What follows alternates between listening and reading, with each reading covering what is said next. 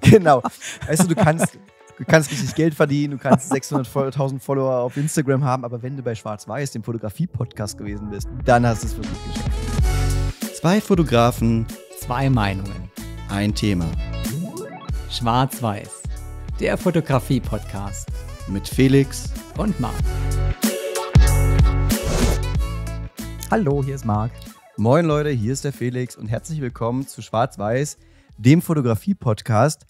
Und wir haben ja in der letzten Sendung sehr viel Verkaufsgespräch gemacht und wir dachten uns, diese Sendung ist mal wieder wirklich reine Fotografie. Und wir haben mal so drüber geschaut, was euch besonders gefallen hat an unseren Folgen. Und es waren oft nichts. Marc, können wir uns darauf einigen, dass man den anderen nur unterbrechen darf, wenn er nicht das Intro spricht? Ach, schade. Okay. Also, wo war ich stehen geblieben? Wir haben oft Fotografen vorgestellt, die uns besonders gefallen haben. Und diese Folgen sind auch bei euch besonders gut angekommen. Und deswegen dachten wir uns, was haben wir noch nicht gemacht? Landschaftsfotografen haben wir noch nicht vorgestellt. Und deswegen haben wir uns jeweils 3 Landschaftsfotografen rausgesucht, die uns besonders gefallen haben oder besonders gefallen. Und die wollen wir euch heute vorstellen, vielleicht auch ein bisschen was zu Personen sagen und natürlich zu deren Arbeit und warum die uns besonders gut gefallen. Marc, war es schwierig für dich, 3 Fotografen zu finden? Es war schwierig für mich zu begrenzen auf 3 Fotografen, weil es gibt einfach so viele LandschaftsfotografInnen da draußen, wobei ich aber auch sagen muss, es gibt mehr Männer. Ja, definitiv. Es fällt mir auch jetzt gerade erst so auf, wo wir jetzt gerade so drüber sprechen. Und ich habe tatsächlich auch nur Männer rausgesucht. Vorsicht, ich weiß gar nicht, ganz woran kurz. es liegt. So, jetzt sehe ich dich besser. Okay. Ich weiß noch nicht, ob es gut ist, aber... Ach, früher haben wir uns auch nicht gesehen. Das ist richtig, aber wenn du jetzt direkt so... Ja. Egal. Also, du hast gesagt, mehr Männer als Frauen. Und das stimmt. Ich habe mir auch 3 Männer rausgesucht. Ja, also verzeiht uns bitte, dass wir heute nicht besonders divers sind in diesem Podcast. Aber leider, die mir spontan eingefallen sind alles Herren. Und ich weiß nicht, ob es daran liegt, dass eben Herren meinen Geschmack treffen, wenn es um Landschaftsfotografie geht. Ja, ich weiß es auch nicht, ehrlich gesagt. Vielleicht sollten wir mal eine Folge machen mit LandschaftsfotografInnen. Also richtige Frauen. Das wird tatsächlich schwierig. Mir fällt spontan keine mir einzige auch ein. nicht. Das ist nämlich das Witzige. Aber es kann auch sein, dass es so ein typisches Jungsding ist, dass man mit seiner Kamera irgendwie in rausgeht und die Natur fotografiert. Weil zum Beispiel bei Porträtfotografie und bei Newborn und so fallen mir fast nur Frauen ein, wo ich sage, die tolle Bilder machen. Da ist es fast wieder umgekehrt. Ich unter anderem, gell? Danke. Das hast du jetzt gesagt, Marc. Das Schöne ist, wenn du dich disst, dann kann mir keiner einen Vorwurf machen. Ich weiß, was in deinem Kopf vor sich geht. Also, nein, es fiel mir eher schwer, mich auf 3 zu begrenzen, weil es einfach wirklich ganz, ganz tolle da draußen gibt. Und ich starte vielleicht einfach mal mit dem ersten, den ich mitgebracht habe, oder? Ja? Lass uns loslegen. Du musst mir nur den Namen sagen. Genau. Ich sage dir einen Namen. Nikolaus Römmelt. Nikolaus Römmelt. Also ich habe den Namen schon gehört und wir haben ja gesagt, wir bereiten uns jetzt besser vor. Also jeder kann jetzt sozusagen auf seinem Laptop sehen, was der andere meint. Und natürlich für euch, wir werden dann in der Nacharbeit das Ganze auch einblenden. Also für die ZuhörerInnen, die auf Spotify oder auf Apple Podcasts zuhören, ihr könnt gerne auf unseren YouTube-Kanal gehen, thefotospace.de, wenn ihr die Bilder sehen wollt. Wir werden trotzdem ein bisschen erklären, was auf den Bildern abgebildet ist, damit ihr einfach in Ruhe euren Podcast weiterhören könnt. Aber definitiv ist das eine Folge, wo der neue Videocast seine vollen Vorteile ausspielt, würde ich sagen. Ja, und auch, ich habe mich echt mega auf die Folge gefreut, einfach weil wir ein bisschen was zeigen können. Halt genau. Einfach, ja. Also, Herr Römmelt. Also, der erste, den ich heute dabei habe, ein Herr Nikolaus Römmelt. Und auf seinem Instagram-Kanal sieht man tatsächlich auch, und ich habe dir das auch geschickt, das heißt, du kannst es dir nebenher nämlich mit anschauen, genauso wie unsere Zuschauer auf YouTube. Ein Dr. Nikolaus Römmelt. Und das finde ich so spannend, weil er ist tatsächlich ein Zahnarzt und betreibt die Fotografie nur nebenher. Ja. Und das glaubt man eigentlich gar nicht. Also er hat diverse Preise gewonnen für seine Fotografie. Und was mich so fasziniert ist, dass er die Sternfotografie integriert in seine Landschaftsaufnahmen. Und das macht er ganz toll und hat auch immer noch mal einen Menschen mit dabei. Und das ist nämlich seine Frau. Und mit seiner Frau ist er sehr viel unterwegs und die darf als Model herhalten. Die ist nämlich auch selber Zahnärztin. Also die beiden haben eine gemeinsame Praxis. Aber das ist doch eigentlich das Klischee, ne? Also wer kann sich eine Leica leisten? Das sind doch nur die Zahnärzte und Juristen. Von daher, unter Fotografen war das schon immer so, ne? Die haben immer das beste Equipment und die schönsten Reisen. Aber davon abgesehen, tatsächlich habe ich den auch schon entdeckt. Macht der auch Zeitraffer? Kann das sein? Weil ich weiß es nicht genau. Ich meine, ich habe auch irgendwas mit Zeitraffern gesehen, aber ich weiß nicht, ob ich es gerade verwechsel. Also weiß ich nicht. Möglich ist das natürlich, aber Ja, mich haben einfach die Aufnahmen von ihm fasziniert. Die Art der Fotografie, wie er das macht. Also er hat halt sehr viel die Astrofotografie. Ja. Er ist viel in den Alpen unterwegs, also klettert da halt gerne mit seiner Frau. Gerne in der Dunkelheit unterwegs und macht da einfach ganz, ganz tolle Aufnahmen. Ich habe mal eine Aufnahme exemplarisch mir rausgesucht von seinem Instagram-Kanal, wo er den, ich weiß gar nicht, wie der sich ausspricht, Perseids-Meteor. Perseiden. Perseiden, Also genau. Wenn du es auf Latein sind es, glaube ich, die Perseiden. Ja, Latein kann ich nicht. Ich auch nicht, aber bin froh, wenn ich Deutsch hinkriege. Als ich mich als kleiner Junge mal dafür interessiert habe, habe ich es immer Perseiden ausgesprochen. Okay. Da hat er, finde ich, ein ganz tolles Foto gemacht von den Meteoriten.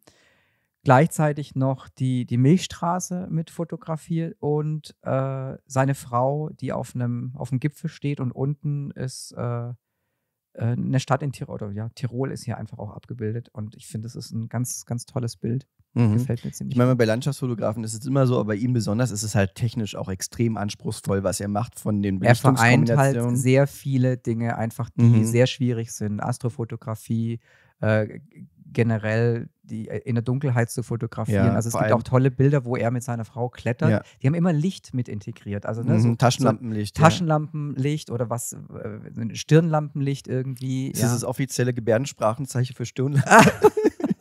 Ich bin so blöd, dass wir uns jetzt sehen.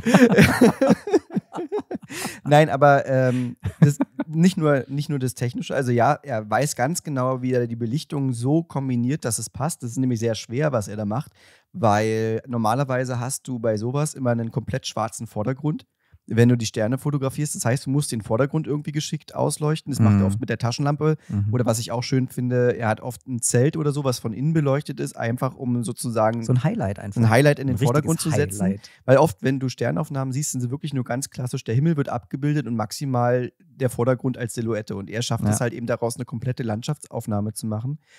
Er arbeitet, denke ich mal, auch mit Luminanzmasken. Also Luminanzmasken für diejenigen, die noch nie was davon gehört haben. Es gibt in Photoshop eine sehr elegante Möglichkeit, verschiedene Belichtungen übereinander zu legen vom gleichen Motiv, um einen großen Kontrastumfang abzubilden. Wenn ich mir die Bilder so angucke, denke ich, arbeitet er damit sehr viel. Spannenderweise habe ich auch einen Fotografen, der damit sehr viel arbeitet, mir rausgesucht. Da können wir nachher nochmal drauf zu sprechen kommen. Aber ich gebe dir recht, das alles würde nichts nutzen, wenn die Bilder selber nicht gut wären. Und einfach die Bildgestaltung, gerade die Idee, die Person mit ins Bild zu bringen, um auch die Dimension der Berge besser darstellen zu können. Ne?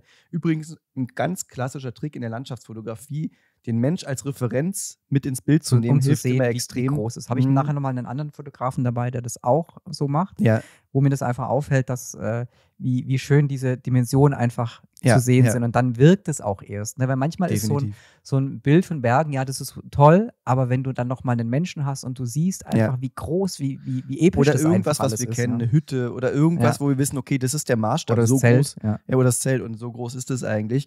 Und was auch respektabel ist, weil ich kenne es selber, es ist schweinekalt, wenn du so eine Bilder aufnimmst und es bedeutet sehr viel Überwindung und sehr viel Durchhaltevermögen und Hingabe, solche Bilder eben zu machen. Ne? Und vor allem, du musst ja auch wirklich gut planen, wann steht die Milchstraße in der richtigen Position oder jetzt mit den Perseiden, wann kommen die, wann sind die genau in der Kombination, dass das Licht so stimmt. Ne? Da musst du schon sehr viel Wissen auch über einfach Astronomie, über Wetter natürlich auch haben, wann sind die besten Bedingungen, um die Sterne zu sehen. Also Respekt einfach an die technische Leistung, die Herr Römmelt dort abliefert. Herr Dr. Römmelt. Herr Dr. Römmelt. Bitte, ist ganz wichtig. Nee, und das fasziniert mich halt einfach so, dass du so einen Beruf haben kannst, der dich wahrscheinlich auch wirklich fordert, weil das wird wahrscheinlich kein Beruf sein, wo er mal 2 Stunden am Tag irgendwie so ein bisschen seine Praxis macht, sondern da hat er wahrscheinlich gut zu tun und macht dann halt nebenher sowas, was er eigentlich hauptberuflich machen könnte. Ja, und vor allem ist es so krass, wie viel er auch macht. Ne? Wenn ich mir sein Portfolio angucke, das ist ja nicht nur so ein Dutzend Bilder, die toll sind, sondern in jeder Galerie ist es eine Riesenauswahl. Ne? Ja, und er macht ja auch so verrückte Sachen, wie es gibt zum Beispiel ein Bild auf dem Instagram-Kanal, das werden wir nachher auch mal einblenden, wo er hier so ein Licht an die Drohne gehängt hat. Ich weiß gar nicht, ob du das gesehen hast.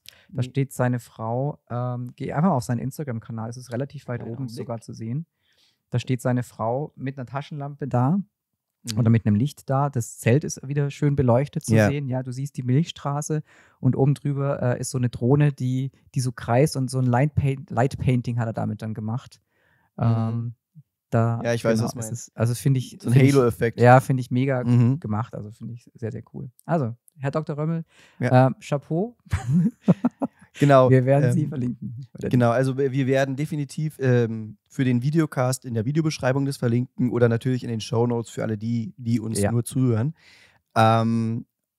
Ich muss allerdings auch sagen, ich glaube, wäre er kein Arzt, wäre es auch sehr schwer, diese ganzen Bilder zu machen, weil ich will nicht wissen, was es kostet, diese ganzen Reisen zu unternehmen. Das Equipment wird auch nicht ganz günstig sein, was er verwendet. Also von daher ein schönes Hobby, aber ich glaube auch ein verdammt teures Hobby, was der Herr Römmelt da hat. Aber ja, Herr Dr. Römmelt, Entschuldigung bitte. Ja gut, aber das ist ja ein verdammt teures Hobby, was wir alle haben. Definitiv, aber also, die Orte, an denen die sind halt auch grandios. Da musst du auch erstmal hinkommen. Ja, das stimmt allerdings. Ja, wen hast du dabei? Und zwar der erste, den ich vorstellen will, ist Max Münch. Und Max Münch ist einer der Mitbegründer von German Romers. Das ist eine der populärsten europäischen Travel- und Fotoseiten. Und er macht halt die geile Kombination. Erstens sehr tolle Bilder aus Deutschland. Das finde ich immer spannend, dass man nicht wegreisen muss, um tolle Landschaftsaufnahmen zu machen. Weil wir haben nämlich tolle Landschaften. Genau, das ist das Erste, was ich bei ihm so toll finde. Und dann kombiniert er es oft auch mit Sport, was natürlich für mich auch immer sehr, sehr cool und sehr interessant ist. Und German Romers, ich glaube, ich weiß nicht, wie viele 100.000 Follower die haben auf Instagram. Kannst du es ja mal kurz für mich... Also ich bin jetzt erstmal gerade auf seinem Instagram-Kanal, weil man muss auch dazu sagen, wir haben uns ja nicht abgesprochen mit unseren Fotografen. Wir haben nur geschaut, dass wir uns nicht doppeln. Aber ich habe mir die nicht vorher angeschaut und du hast dir meine nicht vorher angeschaut. Deswegen überraschen wir uns eigentlich tatsächlich gerade. Und jetzt bin ich gerade auf seinem Kanal. Also er selber hat läppische 615.000 Follower. Ich mein, deswegen, also das ist auch so jemand, den ich deswegen auch ausgewählt habe, weil der hat es wirklich geschafft im Instagame. Der weiß halt, was er da tut. Ne? Ja. Und wie gesagt, also die Bilder an sich, ich mag seinen Style einfach. Auch da wieder die Kombination mit Menschen im Bild und Landschaft, was mir auch mal sehr gut gefällt. Er hat auf seiner Homepage, das ist das, was ich hier jetzt spannend fand, eine Serie über Kamtschatka, was mit einem Mountainbiker als Titelbild dargestellt ist, was mich natürlich total catcht. Das triggert dich natürlich. Das triggert mich total. Und Kamtschatka ist auch so einer der Orte, haben viele vielleicht gar nicht so auf dem Schirm, muss aber eine unglaubliche Landschaft sein. Es ist noch so richtig Wildnis, da gibt es Bären, da gibt es, glaube ich, sogar Wölfe, wunderschöne Landschaften, Berge, Flüsse, alles, was du eigentlich haben möchtest. Aber da muss man halt auch erstmal hinkommen. Deswegen finde ich das so spannend, da mal richtig gute Landschaftsaufnahmen zu sehen. Ich scroll mich gerade durch seinen Instagram-Kanal und was mir sehr gut gefällt, ist die Farbstimmung. Dachte ich mir fast, dass es so ein bisschen schön moody ist wieder. Ja, genau. Gefällt mir total gut. Ich bin hier so mal ein bisschen weiter runter. Er hat auch auf Madeira hat er fotografiert. Sehr schön. Erkenne ich sofort. Und was bei ihm auch ist, er arbeitet auch oft mit der Drohne. Also hat er auch sehr grandiose Drohnenaufnahmen mit dabei. Zumindest in seinem Portfolio sehe ich das immer wieder. Und das ist ja auch eine ganz eigene Art der Fotografie. Die können wir vielleicht mal in einer anderen Folge beleuchten. Ja.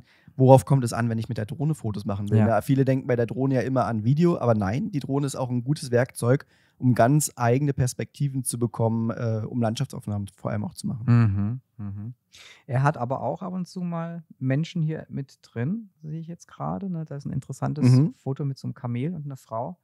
Gefällt mir auch gut. Und dann auch wieder was ganz anderes. Dann ist hier mit einem Auto oder einem Kajak. Also er hat schon immer wieder auch was er so einbaut in seine Landschaftsfotos. Und ich denke, er wird auch gut bezahlt, weil wenn ich mir so angucke, was er alles macht, Dubai, Kamtschatka und wo er hinreist, ich denke, mittlerweile hat er einfach einen Status, wo du gesagt hast, okay, der hat es geschafft als kommerzieller Landschaftsfotograf. Ja gut, ich sehe es gerade, er ist Ambassador für Samsung. Ja, deswegen. Ja. Ja. Also von daher Max, du hast es geschafft. Herzlichen Glückwunsch. Genau, Ehre, wem Ehre gebührt. Ne? Und du bist in unserem Podcast. Jetzt hast du es richtig geschafft. Genau. Weißt du, du kannst richtig Geld verdienen, du kannst 600.000 Follower auf Instagram haben, aber wenn du bei Schwarzweiß, dem Fotografiepodcast gewesen bist oder zumindest erwähnt worden bist, dann hast du es wirklich geschafft. Nee, er macht mega Bilder. Ich bin gerade ganz fasziniert und finde es auch so spannend, dass es echt, also so bedeutende Fotografen gibt, die man dann, also ich kannte ihn zum Beispiel jetzt wiederum nicht. Ja. Klar, man kann nicht alle kennen. Ja. Aber ich glaube, wenn du nicht einmal in dieser Bubble drin bist und wenn, dann kennst du ihn nicht. Aber sobald du da reinkommst, poppen plötzlich die ganzen Namen dann auf. Wird's dir klar. Dann, klar, ja, natürlich kennt man den, warum nicht? Hast du dir ein bestimmtes Bild auch rausgesucht, was du vorstellen wolltest? Das Titelbild, was ich vorhin gesagt habe, das Mountainbiken in Kamtschatka, einfach die Idee ist schon geil und dann macht er auch noch so gute Bilder davon. Das war so das, vielleicht nicht das beste fotografische Bild, aber für mich einfach triggert es so viele Sachen, die mir selber so viel Spaß machen und deswegen habe ich das Bild für mich rausgesucht. Naja, und das Beste ist ja immer, das ist ja eh immer Ansichtssache, was ist das beste fotografische Bild. Deswegen, ich kann auch bei den Fotografen meistens nie sagen, das ist das eine Bild. Das habe ich vorhin zu dir auch gesagt. Oft ist es so, dass einfach die Gesamtheit des Portfolios, gerade wenn die Jungs auch einen eigenen Stil entwickelt haben, also gerade jetzt mit dem Herrn Dr. Römmelt und dem Max Münch, 2 komplett unterschiedliche Stile. Und du siehst einfach, wer die Bilder gemacht hat. Und das finde ich immer sehr beneidenswert, gerade bei Landschaftsfotografen, wenn du deinen eigenen Stil gefunden hast, den man trotzdem dieses Sujet ja extrem übersättigt auch ist, weil so viele Leute Landschaftsfotografie machen, dass man trotzdem dann sagt, okay, ich sehe, wer es gemacht hat, das ist schon eine sehr große Leistung, glaube ich. Wow. Ja. Sehr schön, sehr schön. So, bevor wir in die altbekannte Werbepause gehen, einen Fotografen machen wir noch und dann teilen wir es genau in der Hälfte. Okay. Ich habe noch einen dabei. Also ich habe noch 2 dabei, aber einen stelle ich jetzt vor. Fast mein Namensvetter, Marc Adamus. Ich kann leider nicht ganz so mithalten mit ihm. Ich finde, es ist ein ganz toller Landschaftsfotograf. Also der ist auch sehr bekannt. Kurze Faktencheck, 264.000 Follower auf Instagram. Nur, ich meine, ja. Aber er hat es auch jetzt geschafft, ja. Aber es ist schon erstaunlich, dass das heutzutage tatsächlich irgendwo ein Qualitätsmerkmal ist, dass du es geschafft hast. Obwohl es eigentlich, sagt man ja immer, man sollte es nicht so hochloben, aber trotzdem, es ist halt schon krass, wenn Leute so viele Follower auf Instagram haben. Ja, und inzwischen, also jetzt nicht nur im fotografischen Bereich, in jedem Bereich bemisst sich dein Wert tatsächlich auch an deiner Anzahl der Follower. Beziehungsweise Agenturen fragen auch, ne? Ja, das finde ich sehr schlimm, ehrlich gesagt. Aber auch SchauspielerInnen. Ja, aber das Problem ist ja, dass es ja auch wirklich einen Marktwert hat. Also wenn ich jetzt zum Beispiel wie er als Ambassador für Samsung arbeite und ich sage, ja du, wenn ich einen neuen Post raushaue oder eine Story über euch mache, dann sehen das halt 600.000 Leute. Ja, das ist dann wirklich jemand, wo ich sagen kann, der ist, auch wenn ich das Wort nicht mag, Influencer. Weil er eben 600.000 Leute erreicht, die ihn kennen, in Anführungsstrichen, oder zumindest das Gefühl haben, ihn zu kennen. Und das ist natürlich schon eine Macht und auch was du in die Waagschale werfen kannst. Gerade wenn es jetzt auch im Beruf darum geht, mit Kunden zu verhandeln, ist es ja nicht ohne als Argument zu sagen, und übrigens, wenn ich für euch die Kampagne mache, habt ihr nochmal einen kompletten Kanal, den ihr bespielen könnt. Ja. So, aber du wolltest einen Fotografen Marc vorstellen. Adamus, richtig. Genau. Also das ist kein deutscher Fotograf, so wie der Name auch davon schließen lässt. Der kommt nämlich aus den USA und fotografiert dort auch sehr viel, aber ist auch sehr, sehr viel auf der ganzen Welt im Prinzip unterwegs und bringt da ganz, ganz tolle Fotos immer mit. Der ist nicht so ganz so moody. Der hat schon viele Fotos, wo er sehr leuchtende Farben auch macht, was mir sehr gefällt an ihm. Ich muss gerade mal selber auf sein Portfolio gehen, damit ich auch den richtigen vorstelle. Nee, was mir sehr gut an ihm gefällt, ist die Art, wie er seine Fotos aufbaut, also der Bildaufbau. Den finde ich magisch, weil er hat sehr oft, also ich finde, es ist sehr episch und er hat auch sehr oft so im Vordergrund, da ist dann mal eine Blumenwiese oder da sind dann irgendwelche Blümchen. Ich habe hier ein Bild rausgesucht, das blenden wir jetzt auch ein. Da sind so Color im Vordergrund. Das gefällt mir sehr gut. Kannst du bitte dem Blumenexperten Felix erklären, was eine weiße Blumen, so ganz klar. Edle, weiße Ich Blumen. kenne den Namen, aber ich könnte dir nicht sagen, das Foto an.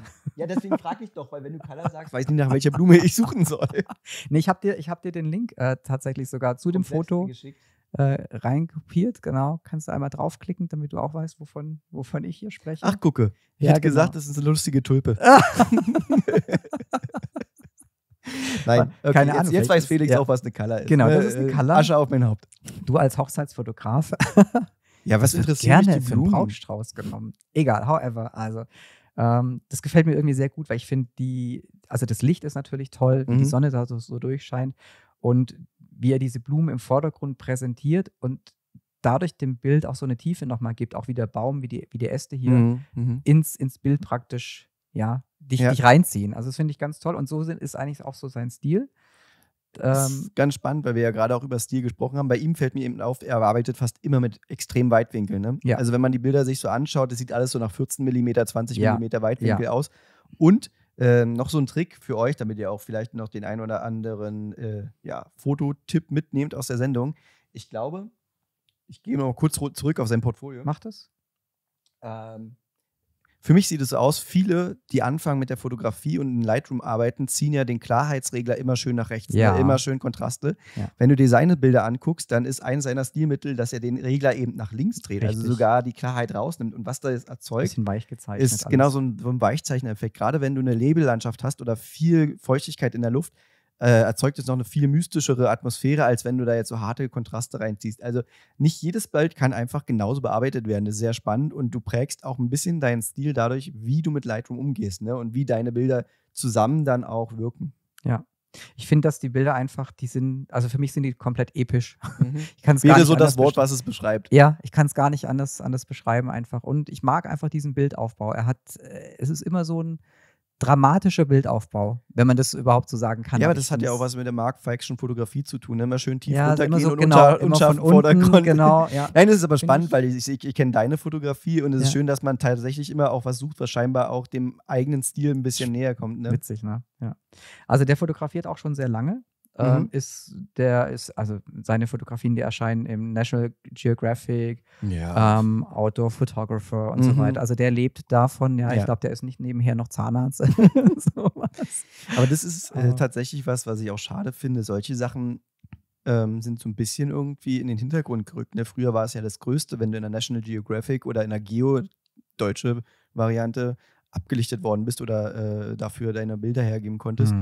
Ein bisschen beneidenswert, weil ich glaube, früher hattest du auch ganz andere Budgets für sowas. Ne? Da hat jemand gesagt, okay, Kamtschatka, alles klar, kriegst jetzt 1-2 Monate Kampagne, fahr mal hin, mach Bilder und los geht's. Jetzt ist es ja oft so, habe ich das Gefühl, die Leute fahren da von sich aus hin und gucken dann, was mache ich eigentlich mit den Bildern, ne? Abgesehen von meinen Instagram-Posts.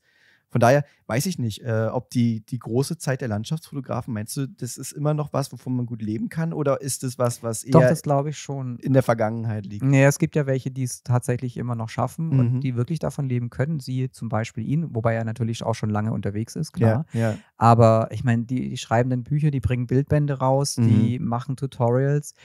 Ich glaube, dass du vielleicht nicht nur allein von der Landschaftsfotografie leben kannst. Du musst das komplette Paket drumherum noch anbieten. Von Workshops bis Bücher rausgeben, genau, aber Presets verkaufen. Du musst diverser werden als ja. früher. Ne? Also du kannst nicht mehr sagen einfach, ey, ich bin der Normale, der irgendwie mit seiner Kamera in der Antarktis sitzt und Robben fotografiert. Ja, weil die Budgets ja auch gar nicht mehr da sind, weil wie viele Leute kaufen sich vielleicht noch National Geographic, wo du heute online alles dir angucken kannst. Ja, also es gibt ja viele, die diesen Wert gar nicht mehr schätzen, so was Haptisches in der Hand zu haben, was man auch einfach mal schön durchblättern kann. Genau. Kaufen viele einfach nicht mehr. Einen tollen Film, jetzt haben wir sogar noch einen Filmtipp in unserem Podcast, hat jetzt nicht ganz was mit der Landschaftsfotografie zu tun, aber auch. Wie heißt denn der komplette, also Walter Mitty heißt. Oh mein Gott, ich wusste, dass du den Film meinst, der ist so toll. Der Film ist grandios, ist übrigens, ich bin ja kein großer Ben Stiller-Fan, aber der Film spielt richtig der Film ist der erste Film, wo mich richtig überzeugt hat in seiner Rolle, die er spielt. Und das Leben des Walter Mitty. Das Leben des Walter Mitty, so heißt der Film. Und es geht darum, dass das Live-Magazin aufgelöst wird oder nur noch online produziert werden soll. Ich krieg gerade Gänsehaut, weil ich den Film so liebe. Ja, und es geht darum, dass Walter Mitty also der Verantwortliche für die Negative des Live-Magazins ist und er sitzt eigentlich sein ganzes Leben nur in dieser Dunkelkammer dort unten und über die Fotografien, die er sieht, erlebt er die Abenteuer der Fotografen mit, die eben ihre Negative einsenden und ich will nicht zu viel über den Film verraten. Und eines speziellen Fotografen, der von Sean Penn gespielt wird dann. Genau, und er hat immer so Tagträume, also er erlebt seine Abenteuer eigentlich nur in seinem Kopf und wird dann aber plötzlich aus seiner beschaulichen kleinen Ecke herausgeholt und muss plötzlich wirklich in die Welt hinaus und ein Abenteuer erleben. Und ich finde, was der Film erstens sehr toll transportiert, ist die Tragik der sterbenden Magazine, was ja wirklich für Fotografen und Magazine echt traurig ist. Und aber auch die Schönheit der Landschaftsfotografie und dieses Abenteuer, was man dabei erlebt, wenn man rausgeht. Das finde ich ja, und ich finde, er transportiert auch den Wert, der so eine Fotografie hat. Richtig, genau. Weil es geht ja um diesen Fotografen, der dann in der Wildnis unterwegs ist, ne, vom Live-Magazin, um das letzte Foto zu machen, das letzte Titelfoto. Genau. Ne, für die letzte Ausgabe. Und dem reist er ja dann hinterher. Und erlebt dabei halt. Und erlebt dabei ganz, ganz viele tolle Sachen, die er eben sich nicht ausgedacht hat. Ja. Und ich finde, es wird einfach nochmal verdeutlicht, wie viel Wert so ein einzelnes Foto hat, das auch so im Titelbild einfach ist. Es ist ein ganz toller Film, selbst wenn man sich nicht für Fotografie interessiert, aber das, hoffentlich tut ihr das alle, sonst werdet ihr falsch, schönen Tag noch. Genau. Guckt euch den Film an, weil den liebe ich sehr. Habe ich im Kino damals gesehen, habe ich auf Blu-ray zu Hause. Den gucke ich mal nochmal. Den kann man sich auf jeden Fall antun. Allerdings jetzt nicht wegschalten in der Pause, um den Film zu gucken, sondern wir sind gleich wieder da. Ja, Wir müssen nur kurz mal unsere Kameras neu aufladen und vielleicht auch mal einen Schluck zwischendurch trinken. übrigens aus unserer Photospace-Tasse. Ich haben wir dachte, noch gar das ist nicht keine gezeigt. Verkaufssendung. kann man ordern für 29 Euro. Nein, Quatsch. Nein, das war tatsächlich einfach nur für uns, weil wir dachten, für The Photospace brauchen wir auch wenigstens irgendwas, was man in die Kamera halten kann. Ja. Marc, wir müssen dir noch beibringen, wie du es ein bisschen geschickter hältst. Ich stelle es einfach so ganz dezent ein. Nein, also wir schalten die Kameras kurz aus und wieder an und in der Zwischenzeit erfahrt ihr, von wem wir gesponsert worden sind, nämlich von uns selbst, von The Photospace.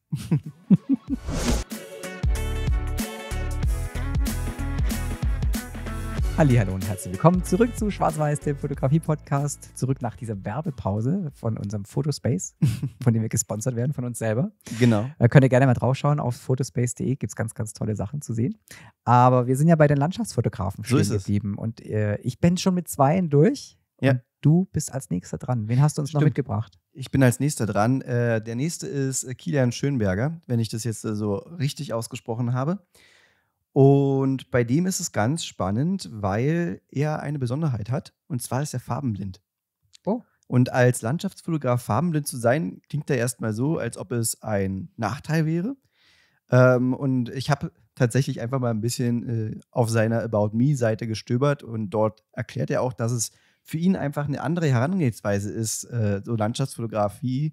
Weil wenn er den Wald betritt, kann er halt ganz schwer die Grün- und Brauntöne voneinander differenzieren. Der muss sich halt anders herantasten an die Strukturen, an diese ganzen Helligkeitsverteilungen und so. Aber es kann ja auch ein Vorteil sein, dass du nicht die gleichen Farben oder die Farben so wahrnimmst wie alle anderen, weil du dann natürlich sehr eigene Bilder machst und einen ganz eigenen Blick auf die Dinge vielleicht entwickelst. Von daher fand ich das erstmal an sich spannend zu erwähnen, auch wenn es natürlich nicht das Merkmal dieses Fotografen sein soll, sondern auch er ist aus Deutschland.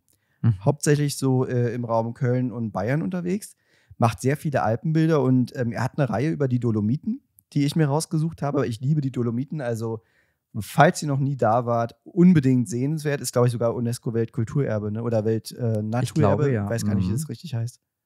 Und die Dolomiten sind halt ein sehr eigenes Gebirge und er wandert auch viel und hat halt unglaublich schöne Lichtstimmung, die er einfängt. Es ist oft dann so mit viel Nebel, mit Morgenlicht. Halt die Sachen, die man nur sieht, wenn man sich wirklich auch die Zeit nimmt und früh rausgeht, hoch auf den Berg klettert.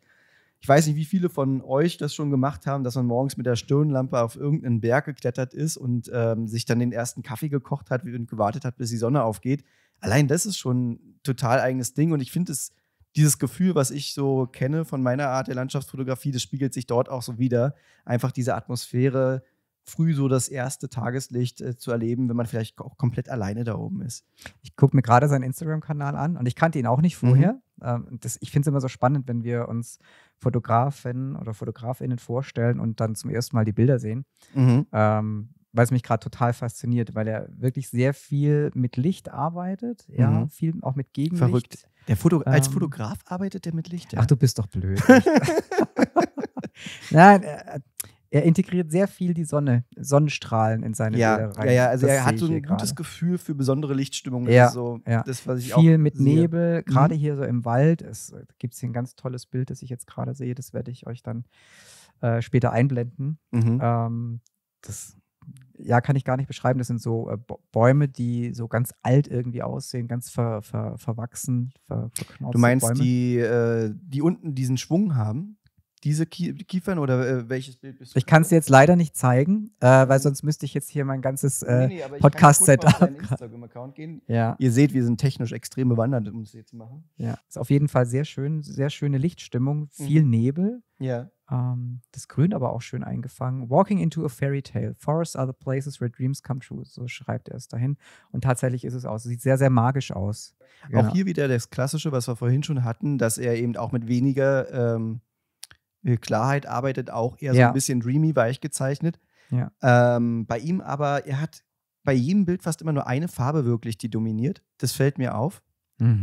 Was die Bilder aber, und das ist auch ein spannender Aspekt bei der Landschaftsfotografie, wenn ihr euch auf eine Farbe konzentriert, wirken Bilder manchmal bunter, als wenn ihr sehr viele Farben im Bild habt. Ne? Und es fällt mir bei ihm so auf, dass jedes Bild hat eigentlich mal so eine dominierende Farbe. Und ich weiß nicht, ob es durch seine Art des Sehens entsteht oder ob es einfach sein Stilmittel ist. Ne?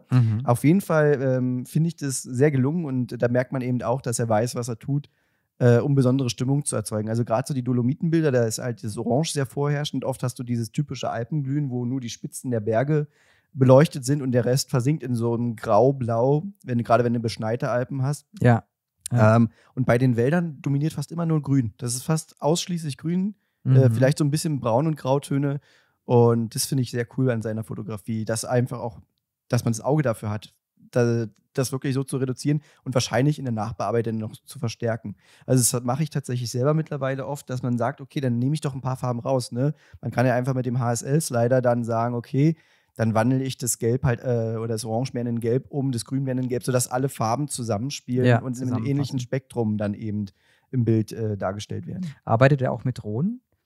Ich glaube ja. Ich glaube, er hat, steht auch auf seiner Homepage, er hat eine Nikon-Kamera, ein Nikon-Equipment und ich glaube, eine Parrot-Drohne hat er auch.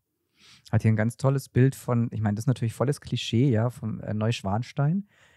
Aber es ist immer noch schön, egal wie oft es schon fotografiert worden ist. Und er hat es so toll eingefangen. Irgendwie, es guckt so direkt aus dem Nebel raus. Und ich frage mich gerade, ob das von einem mit einer Drohne gemacht worden ist. Genau das hier meinte ich. Ja, oder ob also das ein Aussichtspunkt ist. Und ich glaube, das ist kein Aussichtspunkt. Nee, also ich wüsste nicht, welcher es sein sollte, weil von der Seite ist, glaube ich, das Alpenvorland. Und da kommst du gar nicht so hoch. Wenn ich das richtig. Obwohl, lass mich kurz über. Nee, das ist von der Marienbrücke. Ah, okay. Die heißt doch Marienbrücke. Es gibt ja diese ganz berühmte Brücke, wo alle Mädchen immer Insta-Bilder machen wollen. Ey, das ist kein Witz. Ich war morgens um 7 auf der Marienbrücke, weil ich schöne Bilder machen wollte. Ja. Und dann kamen immer Pärchen hoch, ne? Weil du kennst es ja. Die haben ja dann immer ihren Insta-Boyfriend, der dann die Kamera hinterher tragen muss. Und der ungelogen, die kamen mit einem Downmantel hoch, Downmantel runter, Abendkleid an und stellen sich dann morgens um 7 auf diese Brücke. Das Geile war aber, dass alle sich so ein bisschen abgesprochen haben. Also das ist ja, die Brücke ist wirklich so gebaut, dass du nur einen Weg hin, einen Weg zurück, damit, wenn so viele drauf sind, sich keiner behindert, gerade zu Corona-Zeiten. Schon lange nicht mehr da. Und jeder hat dem anderen so 5 Minuten gegeben. Okay. Also alle standen haben gewartet, dann ging einer rauf, hat fotografiert, hat alles gemacht, was er wollte und dann hat man sich zugenickt, dann haben die Nächsten. Also das hat gut funktioniert. Wir waren halt auch nur 10 Leute oder so. Man müsste da so Insta-Tickets verkaufen. Ja, genau. Ja, das ist ja das Schlimme an diesen Orten, die sind wunderschön. Die ist ja nicht umsonst so, dass die zu Klischees geworden sind, aber es ist unglaublich überlaufen, wenn du da zur ganz normalen Tageszeit hingehst. Aber interessant finde ich, dass er es irgendwie geschafft hat, obwohl es so ein bekannter Spot ist, es anders einzufangen. Ja. Das finde ich interessant. Vielleicht liegt es an dem Nebel, das weiß ich nicht. Oder an der Bildbearbeitung mit den Farben, wie er das auch gemacht hat. Das ist ja sehr eintönig, also mit dem, du weißt, was ich meine. Monochrom. Ja. Mit dem Blau, das hat er sehr schön, oder dieses Eisblau hat er sehr schön gemacht, gefällt mir gut. Also generell, die Bilder gefallen mir richtig gut. Ja. Ich würde gerne sehen, wie er sieht. Es würde mich interessieren, wie du so als Fotograf so siehst, wenn du farbenblind bist und wie du da generell würde mich interessieren, wie die Leute, die farbenblind sind, die Welt wahrnehmen. Ja. Oder was mich tatsächlich auch mal interessieren würde, das ist mal jetzt fast schon ein philosophischer Gedanke, wie du Farben wahrnimmst und wie ich Farben wahrnehme. Es ist nur, weil ich sage, das ist grün, muss es ja nicht für dich genauso für mich grün ist pink wirken. Danke fürs Gespräch. Nein, aber du verstehst, was ich meine. Ne? Ja, klar. Wie sehen andere Menschen eigentlich die Welt? Wie nehmen die Farben wahr? Wie wirken die dir auf dich? Ne? Es ist ja trotzdem irgendwie noch was anderes. Aber das ist ja auch das Tolle an der Fotografie, weil wenn du ein Foto machst, kann ich ja zumindest einigermaßen rausfinden, wie du die Welt siehst. Ja. Weil du ja so ein Foto ganz anders machen würdest, als ich es zum Beispiel tue. Das ist ja auch das Spannende. Ich glaube, Musik und Fotografie sind so mit die universellsten Sprachen, die man eigentlich auf der Welt haben kann. Jeder versteht sie, ohne dass du die Sprache des anderen sprichst. Ne? Und das finde ich total spannend an der Geschichte. Und bei ihm übrigens noch ein kleiner spannender Aspekt. Ich hatte mal einen Clubhouse-Talk, damals als es noch in war, wo er auch moderiert hat. Und er hat gesagt, zum Beispiel, was er nicht mehr macht, ist die Orte verlinken auf Instagram. Ja. Da hatten wir schon mal, glaube ich, in der Folge erwähnt. Haben wir schon mal gesagt, ja. Weil er wirklich auch jemand ist, wenn er einen Post raushaut, du kannst mal gucken tatsächlich, wie viele Follower er auf Instagram hat. Ich hatte schon geguckt. Und zwar, ich bin schon wieder weg, er hatte 389.000. So, und jetzt überleg dir halt, du hast einen tollen Ort, postest den online und von den 400.000 Leuten gehen nur 10.000 hin. Und voll. es ist voll. Und dann musst du Tickets verkaufen. Genau. Und gerade so im Alpenvorland, Berchtesgaden und so, die Leute sind so genervt, also die Anwohner, die dort leben, weil es ist einfach, der Ort verliert jegliche Schönheit und Romantik, wenn halt wirklich so viele Leute drüber stolpern. Und deswegen ist auch mir mal ganz wichtig, wenn die Leute irgendwas sehen und wollen es auch machen, macht's ruhig, aber bitte respektiert erstens die Leute vor Ort, respektiert die Natur und geht nicht einfach runter von den Wegen. Ich kriege immer so einen Hals, wenn ich das sehe, ein schöner Ort und dann trampeln die Leute überall durch, obwohl die Wege extra schon markiert sind. Also von daher, ich finde so diese Etikette, beim Mountainbiken gibt es das auch, ne? Bleib auf deinem Trail, mach die Natur nicht kaputt und beim Fotografieren sollte es so einen gewissen Standard auch geben. Auch wenn es vielleicht wehtut, dass man nicht das perfekte Bild kriegt, aber dann ist es eben so, sonst gibt es halt keine schönen Bilder mehr, wenn die Natur komplett zertreten wird. Ja, dem ist nichts hinzuzufügen. Sorry, dass wir da jetzt ein bisschen ernst sind, aber ab und zu muss man das ist ein wichtiger Appell, tatsächlich, gerade in der Landschaftsfotografie. Finde ich einen sehr, sehr wichtigen Appell. Deswegen. Und ansonsten aber genießt natürlich eure Landschaft beim Fotografieren. So viel zu Kilian. Du bist Kilian wieder Schoenberger. dran. Ich bin schon wieder dran. Ich habe meinen letzten Fotografen dabei. Und zwar aber keinen deutschen Fotografen. Es ist ein Niederländer, Max Riebe. Ich weiß nicht, ob du den kennst. Macht, finde ich, auch ganz tolle Fotos. War Fotograf des Jahres oder Landschaftsfotograf des Jahres in 2017. Wer zeichnet sowas aus? Das weiß ich ehrlich gesagt. Ja, weißt du, ich kann mir auch auf einen Zettel schreiben, dass ich Landschaftsfotograf des Jahres bin. Felix findet, dass Felix Baum. Also tatsächlich müsste ich das recherchieren. Ich weiß nur, dass es sehr umstritten war, dass einige es offensichtlich kritisiert haben. Verstehe ich gar nicht, weil ich finde, dass er ganz tolle Fotos macht. Kannst dir mal sein Portfolio auch anschauen. Also er hat auch gerne eine Person auf dem Bild und er zeigt einfach auch krasse epische Landschaften, aber auch so den Vergleich einfach, wie klein ist der Mensch und wie groß ist die Landschaft. Und mit groß meine ich, wie weit und wie episch ist die Landschaft. Wo wir vorhin von Followerzahlen gesprochen haben, also mit ihm kann ich das jetzt ein bisschen toppen. Er hat läppische 1,8 Millionen Follower.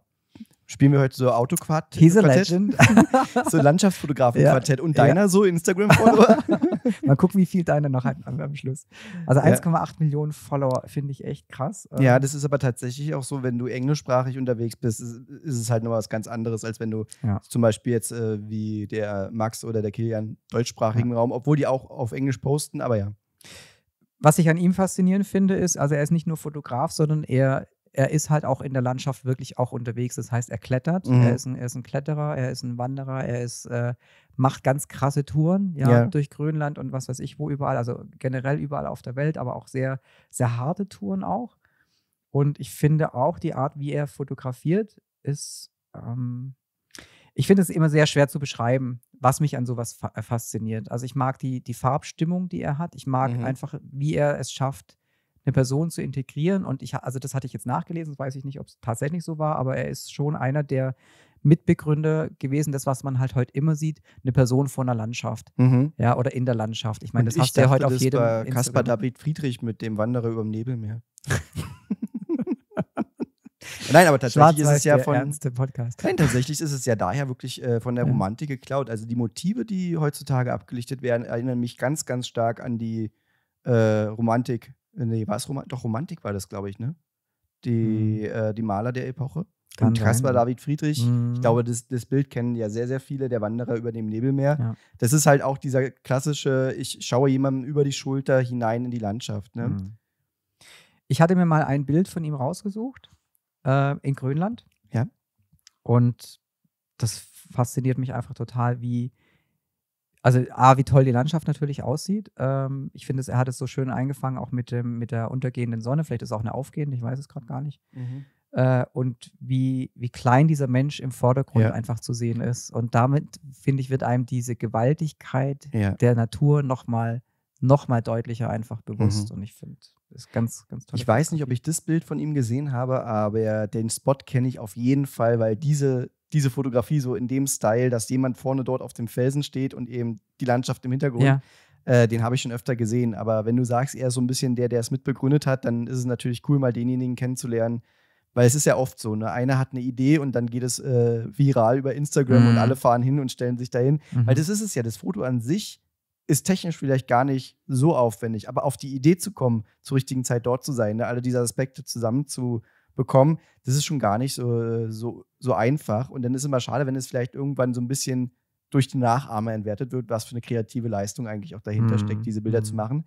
Was mir bei ihm auffällt, im Gegensatz zu den anderen, er arbeitet sehr viel mit Schatten und mit dunklen Bildpartien. Er hat immer eine heftige Vignette auf den Bildern, wenn ich mir das so angucke. Ja, aber das finde ich toll. Das Ja, mag ich sehr. wie gesagt, es ist nicht negativ gemeint, aber auch hier wieder, um mal herauszuarbeiten, was macht ihn jetzt schon wieder anders von der Bildbearbeitung, vom Stil, als zum Beispiel jetzt eben diese starke Weichzeichnung, die wir bei den anderen Fotografen gesehen haben. Ja. Toller Fotograf, guckt ihn euch an. Ja, mehr kann man gar nicht dazu sagen. Einfach die Bilder auf sich wirken lassen.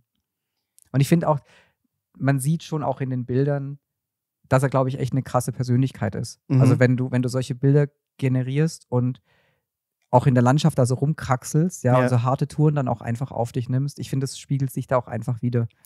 Ich glaube aber, dass die Kombinationen sehr häufig sind. Ja. Dass also Leute, die die Natur lieben und Outdoor-Sport oder Extremsport betreiben, das kommt, glaube ich, ganz automatisch, dass man das dann versuchen möchte einzufangen und dass dann die Landschaftsfotografie so der nächste logische Schritt ist. Aber ja, also ich glaube schon, dass er da nochmal besonders ist. Also wenn du sagst, es ist richtig mit Klettern und sowas verbunden. Ist aber auch cool, du kommst an Orte, wo nicht jeder hinkommt. Dadurch hast du natürlich auch Perspektiven, die anders sind. Ne? Ja, dann sind wir fast am Ende. Wir haben noch den letzten Fotografen von dir. Genau. Der letzte Fotograf ist Jimmy McIntyre und ich finde bei ihm ganz witzig, ich habe ja vorher auch die About Me-Seite gestalkt und ich musste kurz mal draufklicken. Und zwar ist es bei ihm so, dass er mit einer der lustigsten About Me-Seiten hat. Und zwar ist sein originaler Name, und das ist kein Scherz, Lord James Patrick McIntyre. Echt? Ja. Und noch witziger, sein Geburtsort ist, ich muss es kurz ablesen, Wanky. Und Wanky heißt beschissen auf Englisch. Und er meint, jedes Mal, wenn eine Passkontrolle kommt, müssen die schmunzeln. Ist aber ansonsten eigentlich ein sehr sympathischer Kerl. Und auf ihn bin ich tatsächlich nicht aufgrund seiner Fotografie gestoßen, sondern wer sich für Fotografie interessiert, wir haben es ja vorhin schon mal, glaube ich, genannt, Luminanzmasken sind ja ein Werkzeug, was ganz wichtig ist. Und als er angefangen hat mit der Landschaftsfotografie, hat er irgendein Werkzeug gesucht, um eben seine Bilder besonders zu machen. Und es gab aber nichts Befriedigendes da draußen. Und er hat für Photoshop ein Plugin erarbeitet, also ob er es selber programmiert hat oder programmieren lassen, weiß ich nicht, das automatisch Luminanzmasken für deine Bilder generiert. Verwende ich ständig, wenn ich Landschafts- und Stadtaufnahmen mache. Nur mal für diejenigen, die es nicht wissen, also normal ist es so, wenn man mit der Kamera den Kontrastumfang nicht aufnehmen kann, der vorhanden ist, also sehr helle und sehr dunkle Bildpartien, dann macht man oft mehrere Aufnahmen und legt die dann anschließend übereinander. Und früher war das so, dass man händisch dann ganz aufwendig Masken kreieren musste und mittlerweile gibt es dafür eben sehr coole Plugins. So habe ich den kennengelernt. Ich finde aber, dass er eben auch ein verdammt guter Fotograf ist. Also er lebt auch davon. Und wie du schon sagtest, heutzutage ist man nicht nur Landschaftsfotograf, verkauft Bücher, sondern er verkauft dann eben auch das Plugin, er verkauft Presets Schulungen und auch sowas, und so, ne? Presets und sowas. Und bei ihm gibt es im Portfolio so ein tolles Bild. Das sind, du kannst ja mal auf seine Homepage gehen. Ich glaube, es ist Thailand. Das sind so Fischer und die fahren in der blauen Stunde auf ihren Booten und haben eben, um sich zu orientieren, so wirklich so Laternen in der Hand. Und er hat es eben geschafft, die blaue Stunde im Hintergrund mit den Laternen der Fischer im Vordergrund komplett perfekt zu belichten. Erstens ist das Bild erzählt eine Geschichte. Es ist stimmungsvoll toll, aber es ist eben technisch auch extrem gut gemacht. Und das finde ich sehr spannend bei ihm, dass es eben auch wieder so ein bisschen wie beim Herrn Dr. Römmelt, bei Nikolaus Römmelt, dass da alles zusammenkommt, was man eigentlich eben für ein gutes Bild braucht. Ne? Ist das das Bild, wo der Vogel da oben vorne mit drauf sitzt? Ich gehe kurz aufs Portfolio. Ja. Also es gibt, mein Gott, da gibt es so viele tolle das Bilder. ist dort, wo der Kormoran vorne im Bild sitzt. Genau. Oh mein Gott, wie schön. Ja, also er erzählt also wirklich auch immer Geschichten in seinen Bildern. Ne? Das ist total spannend. Also nicht nur seine Landschaften, auch die City-Fotografie finde ich natürlich auch sehr beeindruckend. In seinem Portfolio hat er ein tolles Bild und da ist praktisch ein mega Autobahnkreuz. Ich weiß nicht, wo es ist. Sieht ein bisschen nach Dubai oder sowas aus, keine Ahnung. Und gerade diese Strichspuraufnahmen der vorbeifahrenden Autos bei Langzeitaufnahmen, ne, die richtig hinzukriegen in der richtigen Intensität, das ist schon Hammer. Ja. Und da hat er auch eine Technik, die habe ich mir von ihm, glaube ich, damals in einem Tutorial abgeguckt, wie du praktisch mehrere Strichspuraufnahmen so übereinander legst, dass eine einheitliche Linie entsteht. Weil oft hast du ja, da fährt das Auto einmal gut, da fährt das Auto einmal gut und wie mache ich daraus ein geiles Bild? Ne? Ich schaue mich gerade durch sein Portfolio durch und bin ganz fasziniert, wie vielseitig er ist. Ne? Also es gibt die City-Fotografie, es gibt die Landschaftsfotografie, er ist aber auch hier mit Astrofotografie unterwegs. Er deckt halt auch alle Bereiche irgendwie ab. Und jetzt kommt's, 13.700 Follower. Das wollte ich gerade sagen. Ich habe es gesehen und dachte, warum? Nur in Anführungszeichen. Ja. Wir wären froh, es ist auch so ein bisschen Glück, welchen Kanal du erwischst oder welche Leute du erwischst, die dich pushen. Weil ich hätte auch gedacht, der hätte mindestens 1 Million Follower. Ja. So wie die Bilder, die er macht, dass er Produkte raushaut, der hat einen YouTube-Kanal. Und da wundert es mich, dass er so wenig Follower in Anführungszeichen hat. Ich meine, bei 13.000 Follower ist immer noch heftig. Wie gesagt, aber, also wir wären natürlich dankbar. Aber wow. Der Photospace hat mittlerweile 6. Das stimmt gar nicht. Nee, wir sind nee, stimmt nicht. Der Insta hat bei 18, glaube ich. Ja, wir sind schon bei fast 20. Also 18. Also nicht 18.000, 18. Es gibt ihn aber erst ein paar Tage. Ich wollte gerade sagen, ich glaube, wir sind bei Tag 3 oder so. Ja, also von daher alles gut. Ja, ich bin ganz fasziniert, wie unterschiedlich seine Fotos sind und er hat einen ganz eigenen Stil. Also er macht auch gerne Langzeitbelichtung. Das bin ich sowieso ein Riesenfreund von. Genau. Also gerade so mit Wolken, Sonnenuntergang oder Aufgang und Langzeitbelichtung kann man ja Landschaften schaffen, die sieht man so normalerweise nicht. Und das ist so ein Werkzeug, was, glaube ich, jeder gern hat, der Landschaftsfotografie macht. Und da hast du was Schönes gerade gesagt, Landschaften schaffen. Weil du fotografierst nicht nur eine Landschaft ab, sondern du erschaffst damit auch eine Landschaft. Das finde ich sehr faszinierend. Und bei ihm zum Beispiel auf seinem Instagram-Account gibt es ein Bild, ein bisschen weiter unten, da hat er eine Bibliothek fotografiert. Was komplett anderes. Trotzdem siehst du, dass es von ihm fotografiert worden ist, weil der Style so einprägsam ist.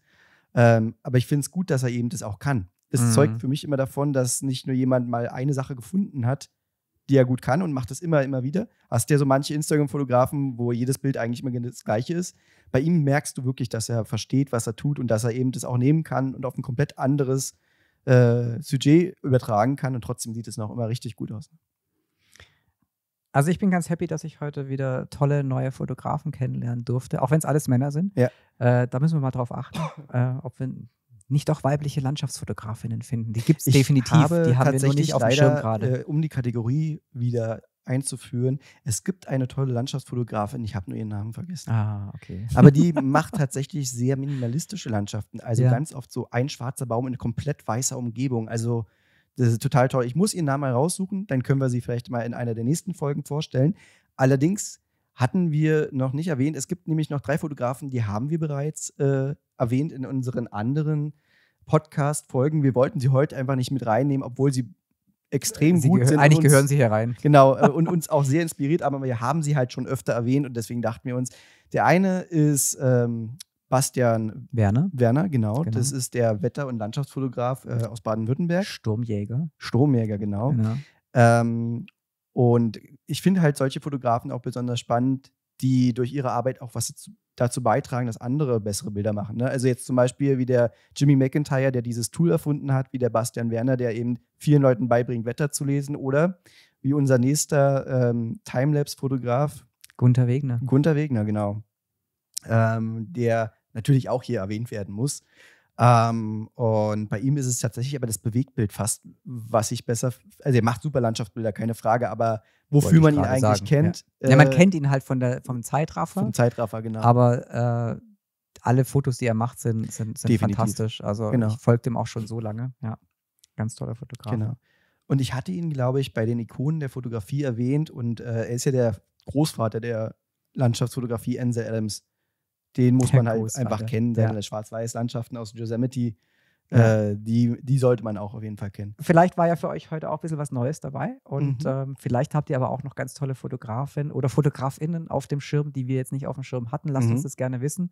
Schreibt es uns in die Kommentare. Auf YouTube ist das nämlich möglich. Genau. Und da könnt ihr natürlich auch unser Video gerne liken und ansonsten auf Spotify dürft ihr uns auch gerne 5-Sterne-Bewertung geben. Mehr zu uns gibt es auf unserem neuen Instagram-Kanal. Wir hoffen auf mehr als 18 Follower, thefotospace.de. Genau. Das Problem ist, dass wir mittlerweile so weit über das Web verstreut sind, dass ich gerade überlege, ob wir noch Sachen vergessen haben. Also wir haben eine Facebook-Gruppe, die darf man auch gerne erwähnen. Oh ja, richtig. The Photospace. The Photospace. Einfach nur The Photospace Es ist auf nur The Facebook, Photospace, die Gruppe ja. mal suchen. Die wollen wir eigentlich so aufbauen, dass ihr da tatsächlich auch Fragen stellen könnt, dass ihr miteinander euch austauschen könnt. Ja. Deswegen, wir sind da gerade noch am Starten. Klar, so eine Gruppe lebt von den Themen und wir haben uns jetzt schon ein paar Sachen überlegt, die demnächst mal online gehen, um ein bisschen mehr Interaktion hinzubekommen. Hast du eigentlich unsere Instagram-Accounts noch genannt? Unsere persönlichen, also die nenne ich jetzt natürlich. Felix Ja. findet ihr unter felixbaum.insta, kann ich immer noch auswendig. Und mich findet ihr unter Marc Feix Photography. Da findet ihr bestimmt auch das eine oder andere Landschaftsbild von uns, was ganz passabel ist. Ja. Kann man mal machen. Ja, auf meinem Marc Feix Photography nicht. Hast du einen Landschaftskanal? Ich habe einen Landschaftskanal, Marc Feix Photography _travel. Genau, und bei mir ist es einfach Meerlicht mit MEEHR. Oh, wie sinnig. Ja, verstehst du? Okay, wow. Na, gut. Alles klar. Dann habt ihr hoffentlich heute einiges mitgenommen und nicht nur unsere Instagram-Kanäle. Und dann würde ich sagen, dann hören wir uns beim nächsten Mal in 2 Wochen. Bis zum nächsten Mal. Ciao, ciao. Bis dann. Lasst euch gut gehen. Tschüss.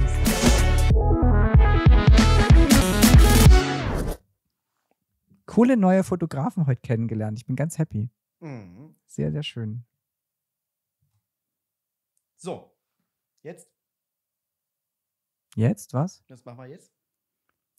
Schaffen wir was? Okay.